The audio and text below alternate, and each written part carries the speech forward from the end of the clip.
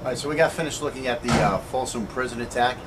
Now we're going to look at a little bit more sophisticated manner of attacking. Again, we're going to look at attacks against an armed assailant. Again, these attacks are easily justified. When someone with a knife is threatening us, this is a very serious situation. We do not need to wait for an attack if we feel threatened and there is the appearance that an attack against us is imminent. We prefer to bring the fight to the threat so that the threat is in the reactionary phase rather than us. In this section, we're going to look at a variety of attacks that will allow us to take advantage of the position the threat is in. In the fighting stance we use in this course, we use the one that we feel has the most strength and the least weaknesses. Since a threat may be in any one of four basic stances, we're going to look at four different attacks that will address each stance's strengths and weaknesses. When we attack, we like to take advantage of the weaknesses of a stance while avoiding its strengths. And again, in this section, we're going to look at some of the specific attacks that will allow us to take advantage of the position the threat may be in. Again, the attacks are going to be similar to the zone defense counterattacks, and each attack may be modified to suit your personal strengths. And again, it is important that we account for Murphy by having the threat respond to our attacks in different manners rather than just standing still while being cut up. This is one of the things that really kind of gets my goat.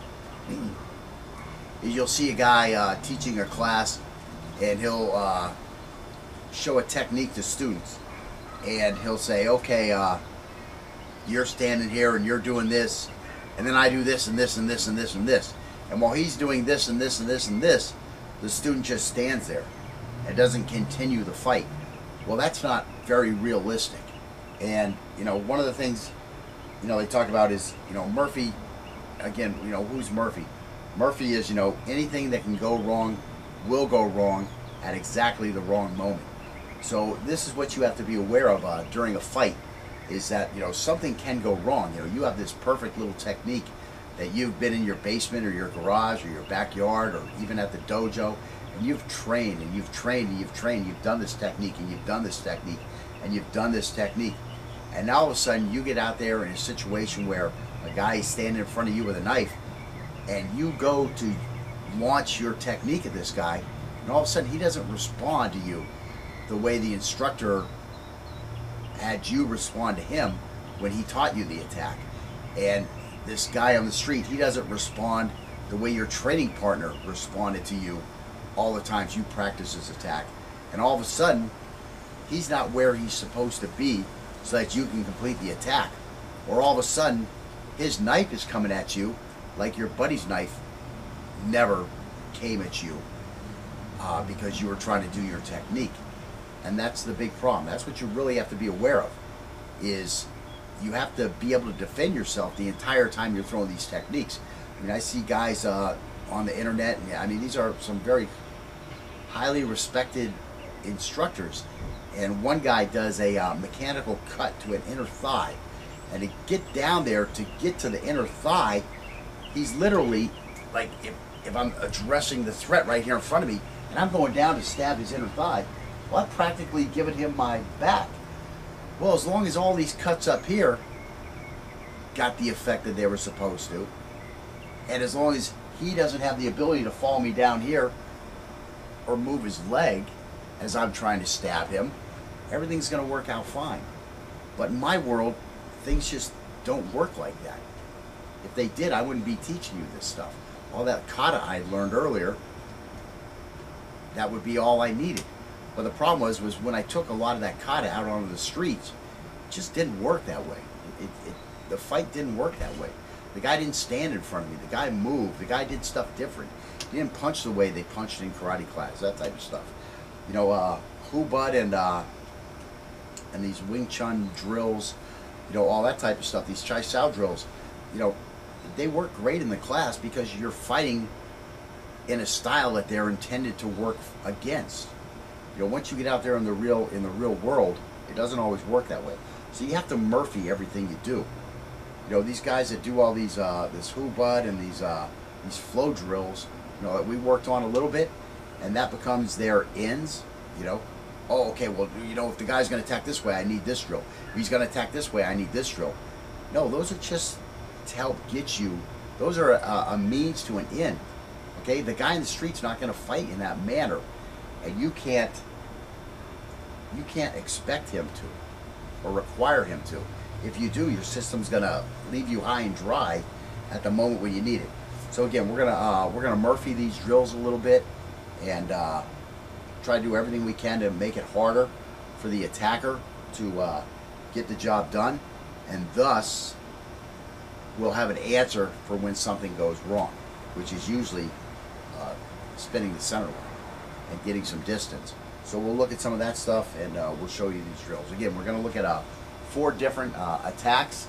Basically, the guy is going to stand at you with a right lead or a left lead.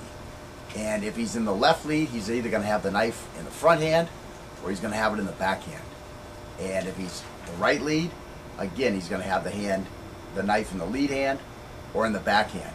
And depending on which of those he has, again, reverse grip, forward grip, not a big difference in this instance because of the weaknesses the stance allows. I mean, just to give you a quick start, I mean, if I have the knife in my rear hand and I have a hand forward, this right hand forward, well, this area of my body is very exposed. It's going to take the knife a long way to get on anybody who is attacking this area of my body. So, of course, that's a huge weakness over here. That's one of the reasons why we have the knife in the forward hand when we're in our stance. So anyways, we'll look at these 4 different things, and we'll show you some basic attacks. Again, the attacks are going to pretty much mimic what we already learned. Again, I don't like to teach something new if I already have something in the toolbox that will do the job. So anyways, we'll get to that once Scott. All right, the first attack we're going to look at, again, we're leading with the left leg, and we have the knife in our left hand. So the first attack we're going to look at is when the threat has the opposite side lead. So again, his position is going to be a mirror image of ours. He's going to be in a right leg lead, and he's going to carry the knife in his right hand. So again, we're going to be like a mirror image to this guy. Again, because the knife is in his lead hand, this position puts us both at a similar initial situation. However, since we will be initiating the attack, the threat will be forced into a reactionary position.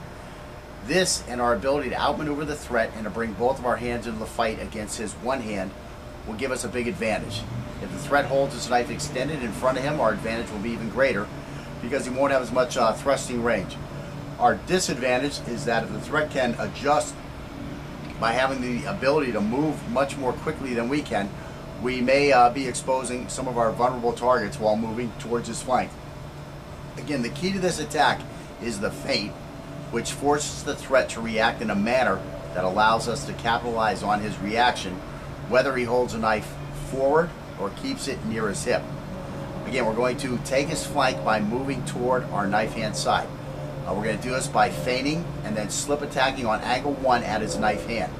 Again, like we saw when we were doing the feint, don't worry if we miss because we have our free hand to still check his knife hand or to distract him by striking.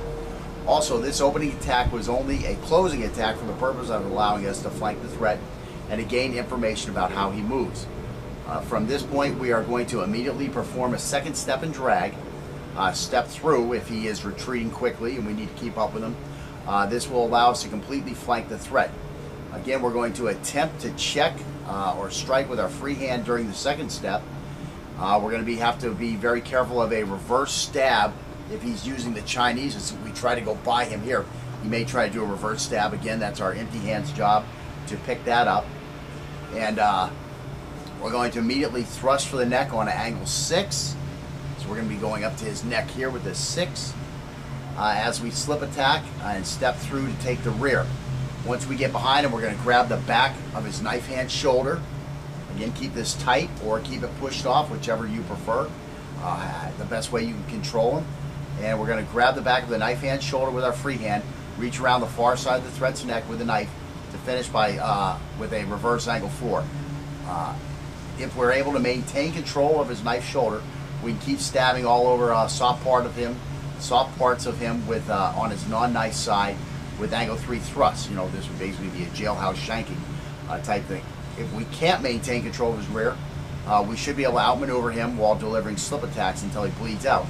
Again, you know, how long are you going to stay here and continue to stab this guy is completely up to you and completely dependent on how much control you have of that knife hand shoulder. You've got that in tight, he can't get the knife to you. Your forearm is blocking his upper arm so that the knife can't make its way back towards you. You can just keep stabbing him until he falls down.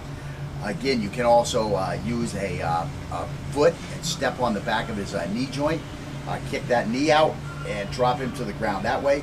Or again, you can just push him off as we were doing with a check, a heavy check, and then do a spin the center line in a way that will cause him to have to turn very far to get back online to you.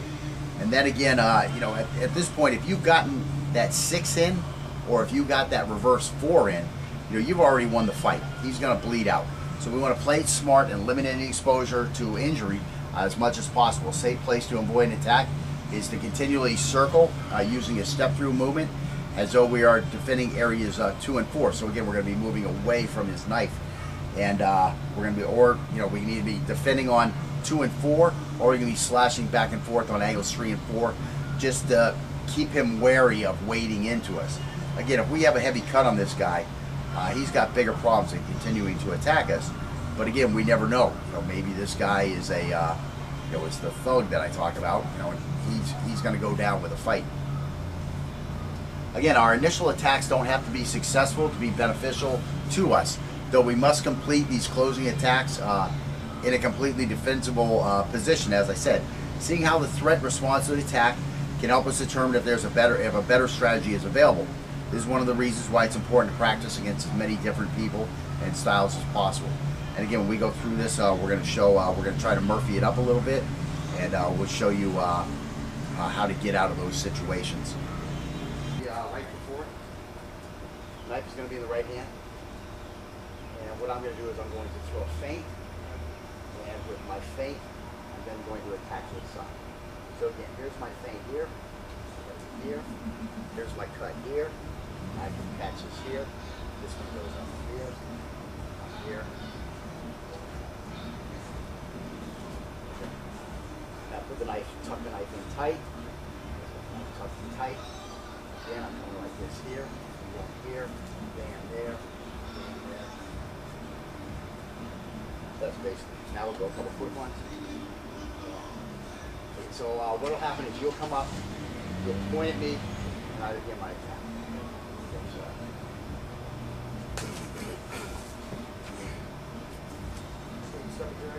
Yeah, just step it.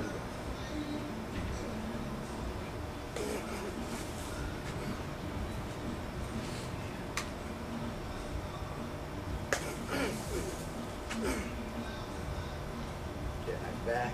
Just keep my back.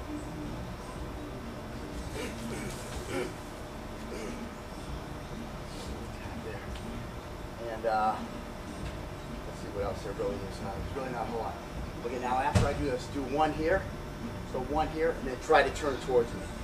So you're going to point. You're going to do like an angle 1, and then come with an angle 4.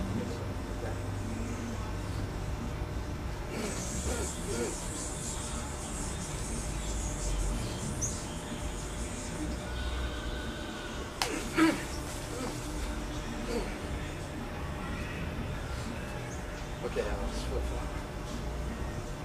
Just go through slow a couple times.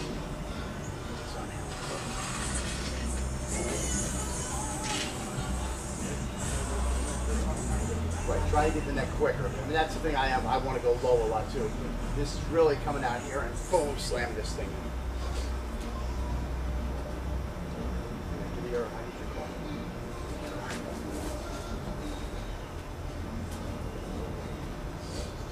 Speed it up a little bit. Need your car, man.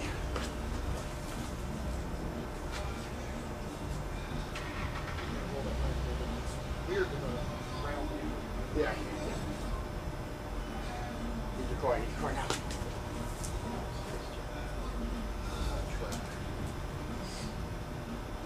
Need your car. Need your car.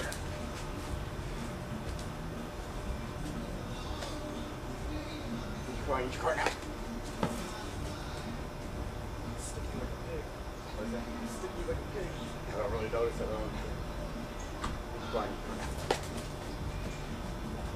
Check. straight strong. Because even as I'm pushing you, I'm turning this way. Yeah. You're stopping.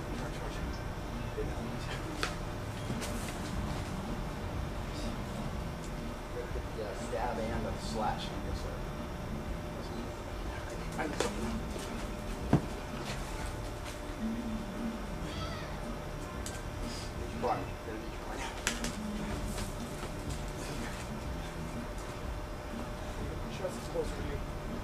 Okay, now this time I'm going to really try to track you and just get away from me as I track you. Okay?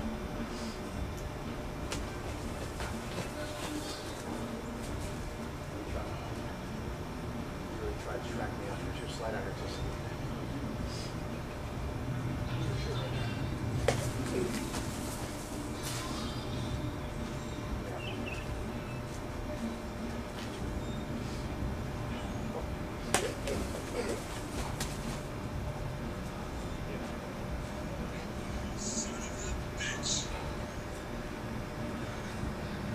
Like, I'm really not going to train troll this too much and have this guy like try to anticipate your attack, but we are going to try to mimic simultaneous attacks.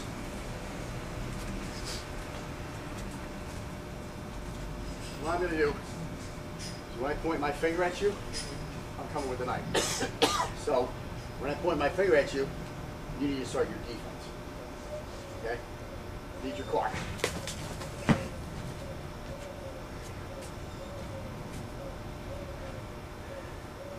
Need the car. Oh.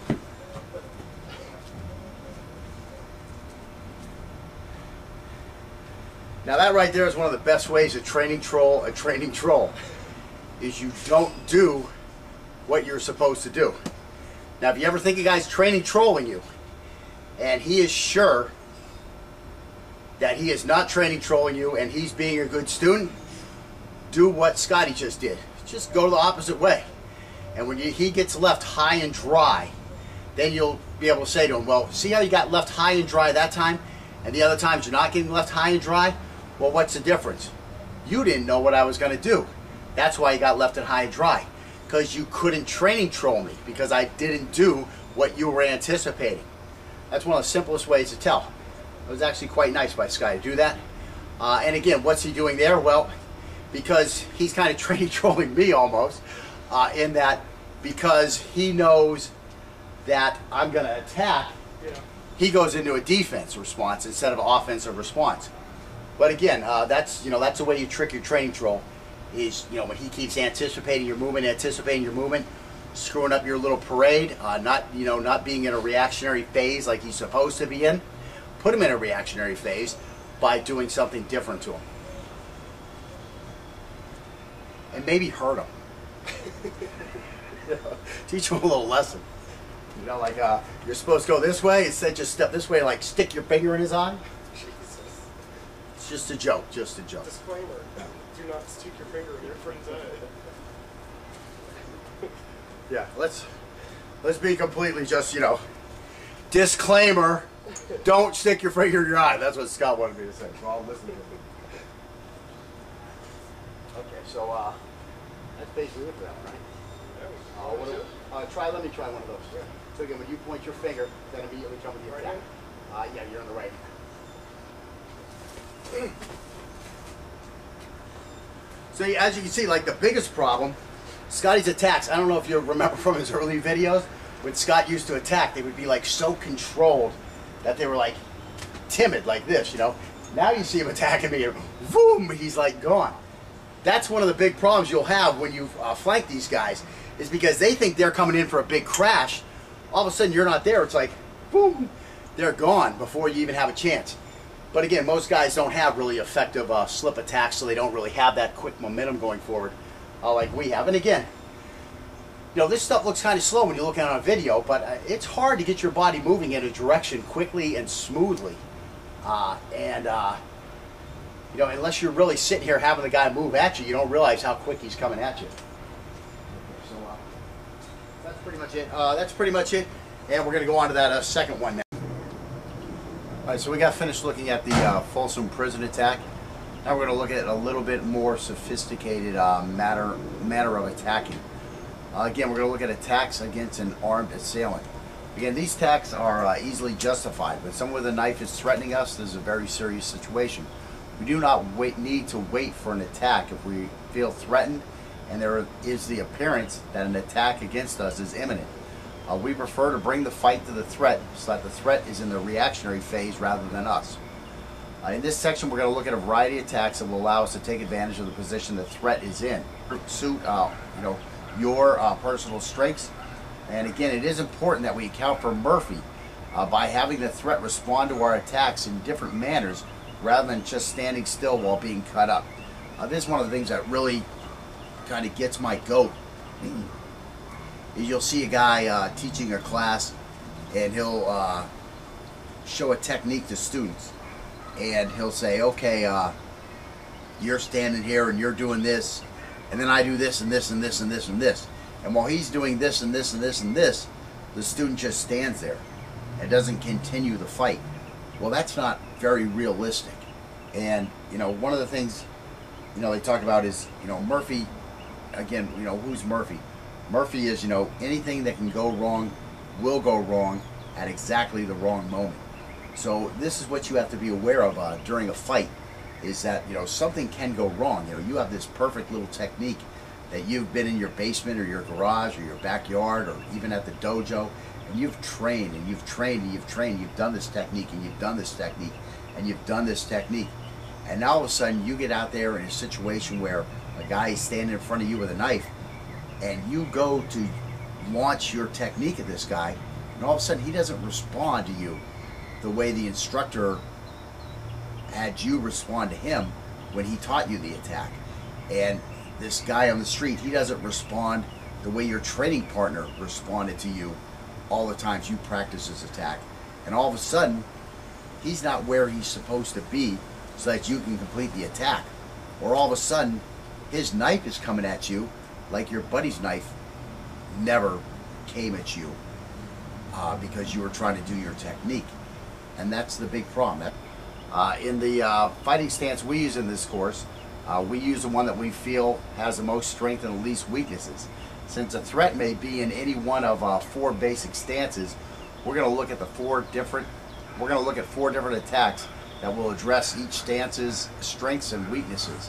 When we attack, we like to take advantage of the weaknesses of a stance while avoiding its strengths. And again, in this section, we're going to look at some of the specific attacks that will allow us to take advantage of the position the threat may be in.